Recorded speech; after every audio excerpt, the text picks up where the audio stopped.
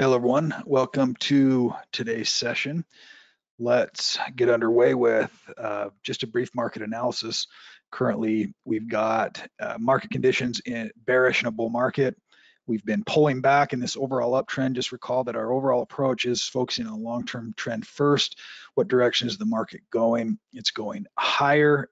We are also kind of topping out, or we're up in the upper end of this range right here. So running into some resistance, and pardon me, I'm dealing with a little bit of a pullback right here, and not entirely unexpected. As we've talked about, markets just don't go straight up. It's due for some kind of a pause right here, and is currently working through that. We have seen momentum shift significantly to the downside, and so now we're solidly inside of this bearish range. Not quite extreme yet. If we see some acceleration and some continuation to that downside, we will certainly want to keep an eye on that. The more support we start to break down right here, then the harder it's going to be for us to move back up and continue this overall rally. That momentum range is now sitting, we're not very far back from that extreme range. We're right here. So if we see some, another day or two or three of acceleration lower, we'll probably hit that and then be looking for at least a counter trend bounce, if not a support level bounce. And breadth also working its way towards the downside, kind of stuck in that trending zone. Sentiment also is at the high range. Sentiment, we just don't have any fear quite yet. Still some complacency in the overall market. We just haven't seen a lot of capitulation type thing or aggressive put buying, things like that. So sentiment is still relatively calm. That does set itself up for potential downside. Bottoms typically happen when significant bottoms usually happen when sentiment is really negative, really fearful. And so we switch from complacency on the high end of the trend to fear on the bottom end of a trend. I typically haven't seen this though in shorter term corrections, just retracements of an overall uptrend. Usually major market bottoms, we'll see those like we saw last October.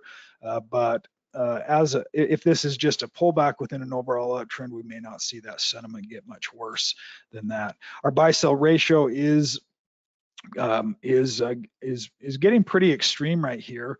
I mentioned this morning on my update that we had this range, which has been a relatively tight range, is being broken out. This was a little bit more of a traditional type of range in terms of volatility.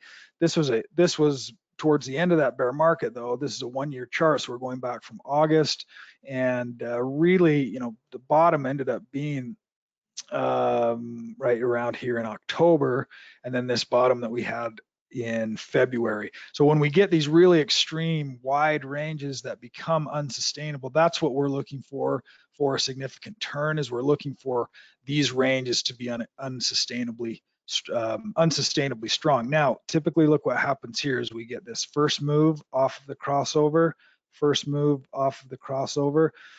it doesn't always happen. Sometimes you get a little sloppiness in there as well. But even here, this first move after the crossover and then a peak, okay, and then a secondary peak. So this is where we're at right here. So as of this current trend, more than likely this is just the beginning of more downside to come, because we need a three-part move. Okay, it almost never does it in one part. It typically will unfold under a couple of different parts, and a lot of times this creates a new market low or significant market low, because we get that capitulation. There's nobody left to sell, or there's no more stocks to be turning over to a downtrend. So we'll watch to see if this is accelerating, because we have this range that we've now broken through. That hasn't happened for quite some time. So pretty decent sell-off right here, and so we've got a reversal happening. Hang on one second here.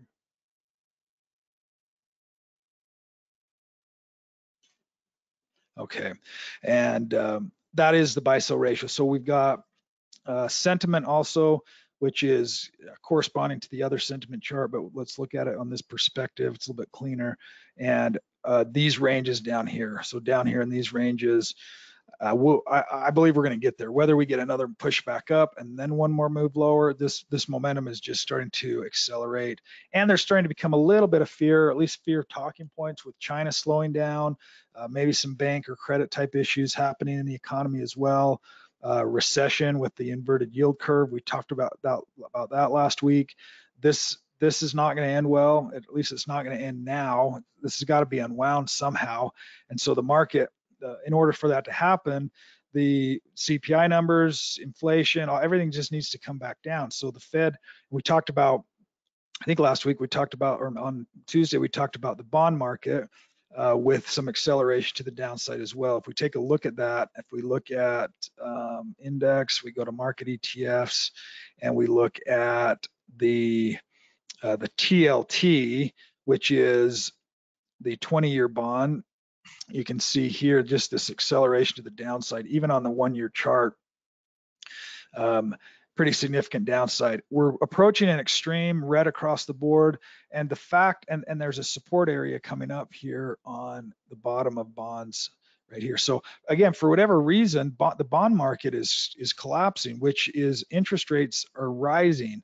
So the Fed, I believe there's some Fed stuff coming up soon. I don't really pay too close of attention to that. I pay just because it's usually noise anyway. The bond market is telling us the story right here, and that is that interest rates are going to stay high. They're going to stay where they're at or go even higher right here based on what the bond market is doing. So we'll see if equities correspond to that. It can't be good. Okay, none of these scenarios are good, at least in the shorter term for equities. Equities have kind of potentially run their course to the upside, and maybe one more pullback and then one more push higher. But these are becoming some pretty significant headwinds that we want to be paying attention to now on TLT. So those are kind of the key points in terms of markets. If we look at sectors, we can pull in some of these commodities and see if there's anything that's happening that's interesting here. My internet connection is a little bit slow. Hopefully that doesn't affect my audio. Sometimes that does that there. But if we do just a year-to-date scan, you can see natural gas, some of these others, not so concerned about palladium, wheat, corn, physical platinum, silver, more so the food and energy. So oil has actually been rallying, steel's been rallying, wheat and corn have been dropping. Natural gas has been dropping significantly here as well. And so in terms of what prices are doing in some of those other worlds, commodities, then we're definitely seeing some of those pricing come back down. But there's some headwinds here in the market that we just have to be aware of, are retracements. So one of the things that I want to focus on that you may or may not be real familiar with or comfortable with, and that is utilizing this Fibonacci snap tool right here, which essentially, if you put this on your charts, it will connect to the highest and lowest point on the chart. I like to use the 6-month time frame. So it automatically will drag to that time frame. So if I were to pull up this chart and I were to look at this on a 6-month time frame, and it automatically is snapping to this high and this low, then I immediately know based on this window what the trend is. Okay, the fact that this is connecting these two high points and low points tells me that the trend direction is down. Now this is not a trend line, it's just simply connecting the 2 points, and it's just down in this case. What it is doing then is it's drawing these different levels of resistance. These are going to be resistance areas as the market, in this case UNG, which is natural gas, tries to climb back up this direction. It's going to hit a wall. Notice where that wall actually was here. You can see that it's always fascinating to me that these Fibonacci ratios line up almost identically with where they need to be. You've got a price point that's right here where it was historically. Okay, so these work really, really well for support, resistance, and zones and ranges. This range right here, this less than 236, is a momentum zone. So when we're inside of that zone, we're really getting the acceleration. Think back to that TLT chart we looked at, and I'll just pull that back in. When we're inside of this, on the downtrend, it's here. On the uptrend, it's on the upside, and we'll talk about that. But this is the momentum zone, and typically that's accelerating to the downside. Once we're in a really strong trend and we have momentum, it's going to continue to stay inside of this zone to the downside, maybe counter trend up, hit that, and then move lower. Once we get up above that, then it becomes a retracement or a counter trend zone. So we ultimately made it back up to this 50% zone, and then it reversed back down again. So now it's probably going to chop inside of this zone, and then watch to see if we break that back down again, back down to that momentum location. That's a pretty common retracement type process, but this is an easy way visually to say, I'm not even going to touch that thing. I'm not worried about trying to buy in if this was a stock or whatever it is. I know that this trend is down. Sometimes it's going to fight that and try and work on reversing it, but ultimately in this case, it's just continued to the downside. So as we look at this on individual stocks, let's go into some of our stocks. And one of the ones that I looked at this morning, FTI, which is gold and oil. So now we've got a weakening trend here, but we're still, notice how we've got this swing low point, this swing high point, but we're still up above this trending zone, okay, this momentum zone, the 236 location, and we're not even close to touching that yet. And oftentimes it'll bounce right off of that level. And with the snap tool, it will automatically connect to that price point, that swing high. So if I were to take this chart and I were to just kind of, if we were to pull this in and I were to keep connecting these high points, let's just say that this is, well, let's go back another day or two. So let's say this is where we're at on FTI. It's automatically going to connect to the highest and lowest points on the chart. So my low point automatically, my high point automatically. As the trend is developing and I move this direction, it's now connecting to the highest point on the chart, which is here. This now is going to adjust this zone. It's going to move it higher slightly. Okay. Now it's bumped up. It's connected to this new high. Now it's trailing or moving that 236 line even higher.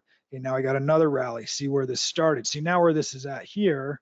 It was down here when it was connected to these high points. So it allows us to see the momentum as it's continuing inside of this upper range. It's continuing to move higher. It's continuing to advance. As long as that is working, then that is trending. Okay, now you get a couple days of pullback. Now it's going to stick to that high point, and now we're watching for this line to see if we get support around this location or if we end up getting a break of that location. So we get another rally, a couple days right here, it's pulling back, never quite gets there, and then continues that overall advancement. Okay, now we've rallied all in one day. We're retesting that area. Let's give it another day, bounces back up. See how it's holding that 236. So when I pull up my chart in the morning and I look at it and I've got this snap tool, I can look to see, is my stock inside of this upper range? And ideally it's still going to be inside of it's still going to have inside the buy zone. But if it's retracing and coming back, if we continue to move here, you can see moving, and this is where we're at as of today. So we're still up inside of this trending move on this stock, but the market is weak, and so stocks are going to be retracing and be a little bit weak here as well. This is, oil has been moving, so it's interesting that this one hasn't moved as of yet. It has a decent fundamental profile, at least with EPS. At least they're green. Doesn't necessarily mean it's been moving high with conviction, but it is at the top end of this range. Typically will consolidate, but if it's going to maintain that strength of trend, it's going to stay in this upper level. Okay, so as we're going through different buy stocks, that can be one of the additional filters that you're using to say, okay, here's a new buy stock. I'm going to go through and look. Here's Beazer Home. I'm not surprised. So when we start to see some of these high flyers that are high strength stocks moving higher, it's pulling back to this level. This stock has had a huge run up.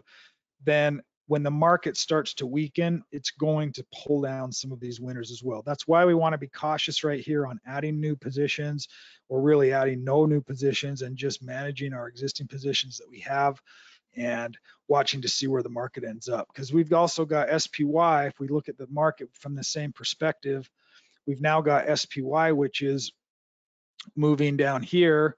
Okay, it's now getting pretty aggressive to the downside. We're breaking through this level.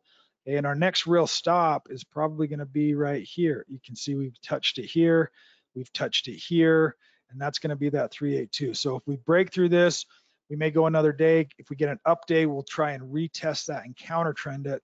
But chances are now, once we've broken through that and stay below it, we still have a few hours in the day, but if we stay below it, we're probably going to retest that 382 zone. So as we drop back out of each of these zones, we drop out of this momentum zone, and we're dropping back into the retracement correction zone between 382 and 50%, really all the way down to the 618.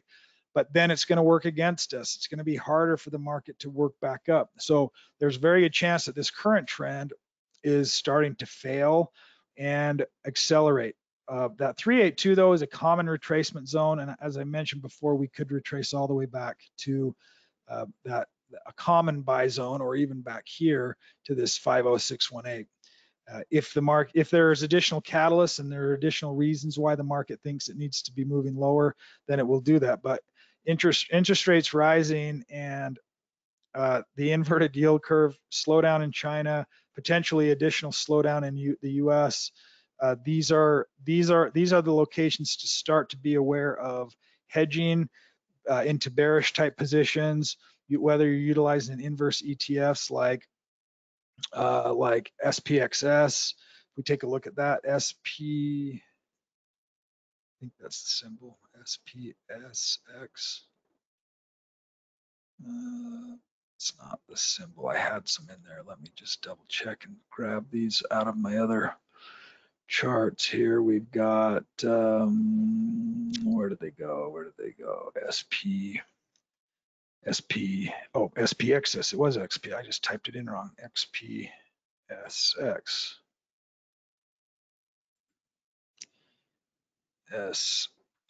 SPX. There we go. So now it's working this other direction. So these are inverse ETFs where we have, when the S&P 500 is dropping, then SPXS is moving higher. It's inverse by 3x. Okay, so as the S&P goes down by 1%, this actually goes up by 3%. So you can see that's starting to move.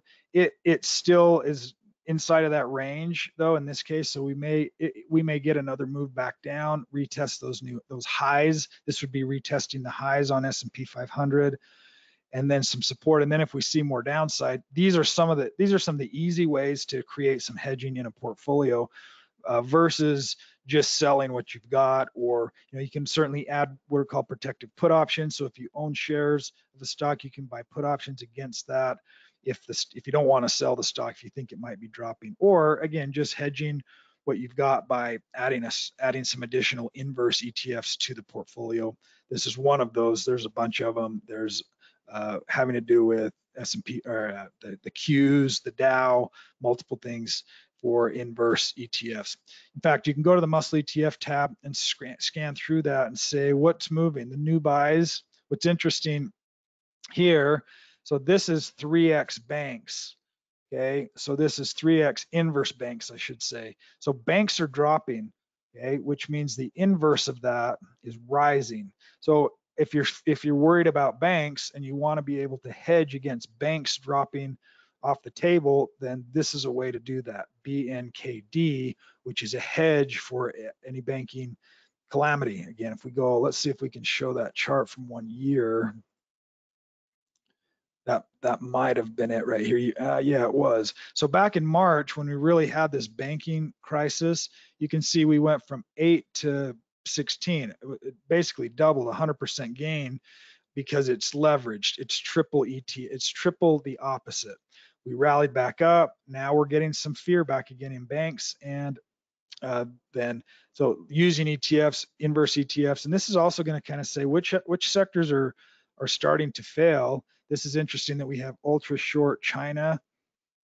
Okay, so China, there's some risk in China, some worry about China. Let's go into a shorter time frame. And so the China market's been selling off, which means this has been rallying. So again, inverse ETFs, they've created so many different financial instruments to be able to double, triple returns without having margin, to also have to hedge positions, go in the opposite direction. There's some really nice instruments to be able to do that. These are not long-term instruments either. These need to be used for, in my opinion, hedging. You're not going to want to hold this for very long because there's a capped upside, right? if all banks drop to zero, then this thing is going to go through the roof, but they're not going to drop that low. So there's a capped upside, and a lot of times when they're adjusting, they mark them to market each day. So sometimes these are not matching quite exactly. They're trading instruments. They're not long-term investment type of instruments. I'm talking about months. You could hold it for several months and be just fine, and it would do its job. It would take advantage of opportunity for potential risk to any type of downside. So being aware of inverse ETFs to be able to hedge. And let's see what the strongest ones are currently. This one here, sometimes these interest rate ones look a little bit funky, but this is Simplify Interest Rate Hedge. So it's based on interest rates. I don't know anything more than that. I'd have to do a little homework, but it's linked to interest rates rising. Well, we just looked at TLT. We looked at TLT, which is the 20-year bonds. As it's dropping, and we go back to that other chart, and it's rising. So you can see interest rates away. It's essentially a way to buy interest rates. And this last month, it's up 30%. So there's lots of fancy, cool stuff that ETFs provide that then you could be like, oh man, I had no idea I could actually buy interest rates or a fund, an ETF against interest rates. And you can probably even buy calls and puts on these as well. So some ideas are for you regarding hedging, real estate hedging. So look at the leaders right here. We have interest rates, rising interest rates. We have real estate, a bearish 3x, which means that the real estate ETF is dropping significantly, which means this is rising. So and that would make sense, right? If interest rates are going higher, real estate's going to be dropping. And then we also have an ultra short 20-year treasury ETF that's also a leader. So as TLT is dropping, this is the opposite of that. It's inverse to that, which has been rallying. So add some of these into your arsenal in terms of ways to play bigger ideas. That's kind of what they're for. They're ways to play full sectors. They're ways to play the entire market.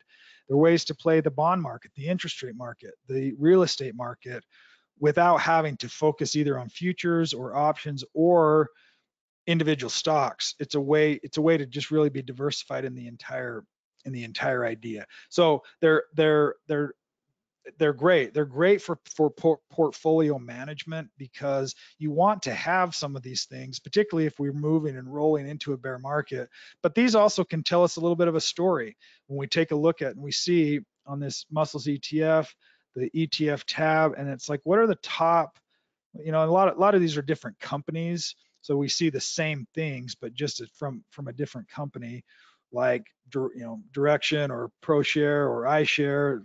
There's several different big name ETF companies, but that top is telling us interest rates, real estate, bond market, Turkey for whatever reason, and then consumer goods, rally in oil. So this is actually bullish oil. So 3x to the upside. Notice that these are negative 3x and these are positive 3x. So when we look at that and we say, all right, let's look at oil. If I want to go long oil using, and this is this ETF here, and let's see if it can be a trend momentum type trade for us as well. Okay, it's up in that upper range. Watch to see how it finds some support, see if it continues to the upside. That can help tell that story. Okay, oil's working, let's focus on oil. Interest rates moving higher are working, let's focus on interest rates. Real estate is dropping, let's be aware of that. Let's see if we can piece some of the stories together and help us in determining what our perspective is of the market. This tells a decent story just with those top three. Interest rates are rising, bonds are dropping, real estate is tanking, and oil as well. And utilities have been an interesting thing lately, but oil right there to the upside, consumer goods, really everything's dropping. Biotech, negative biotech, that's been dropping pretty hard here as well.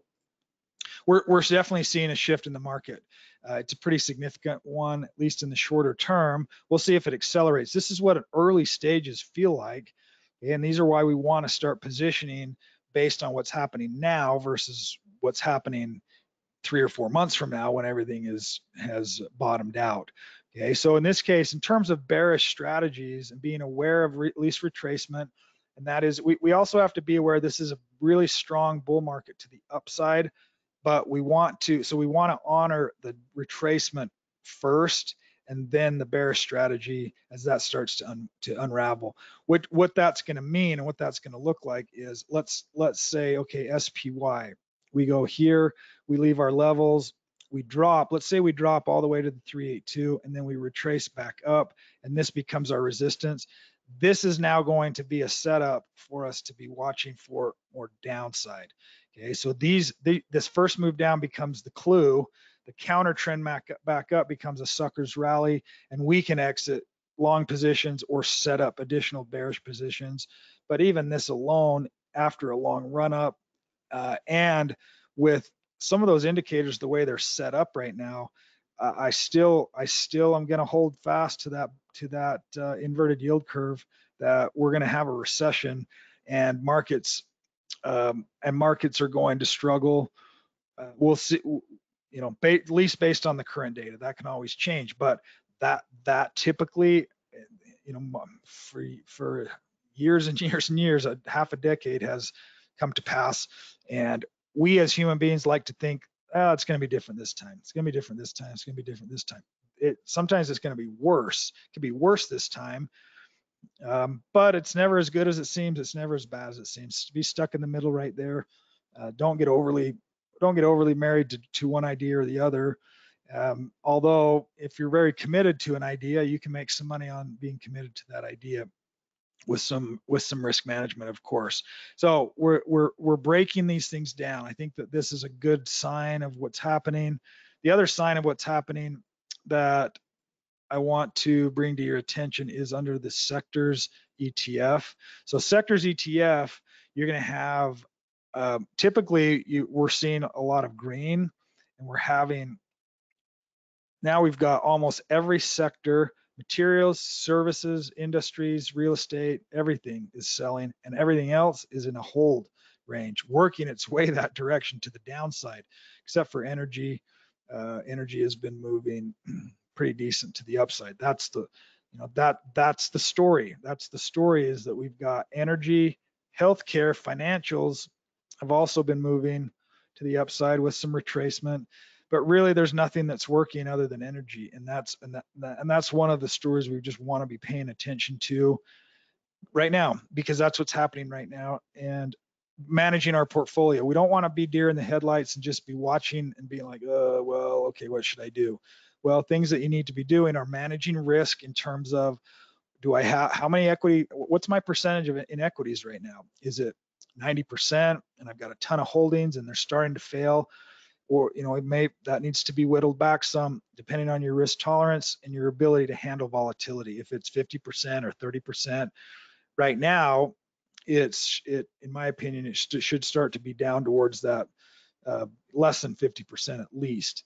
Okay, 50% in cash and starting to raise cash levels. Remember, and I believe we talked about this last time as well, there's nothing wrong with cash, especially right now, because even though, yes, inflation is high, and you might say inflation is 5%, and you're earning 5% in your bank account or your CD, it's better that, because it's liquid and it's safe. And that's what it's designed to do. It's not designed to earn a ton of money. It's designed to do nothing and be safe and allow you the liquidity to move it wherever you need to when you feel like there's opportunities that are made available to you right there. Couple of other ideas that I wanted to focus on. So really, just in summary, to kind of focus on market conditions, there's really a couple stories that are being told. One is we are retracing. Two is it could just be a retracement, but these early retracements, if it happens a lot quicker, if we continue to see acceleration today and in the next couple days, then I think SPY, we're going to come back to, let's go SPY.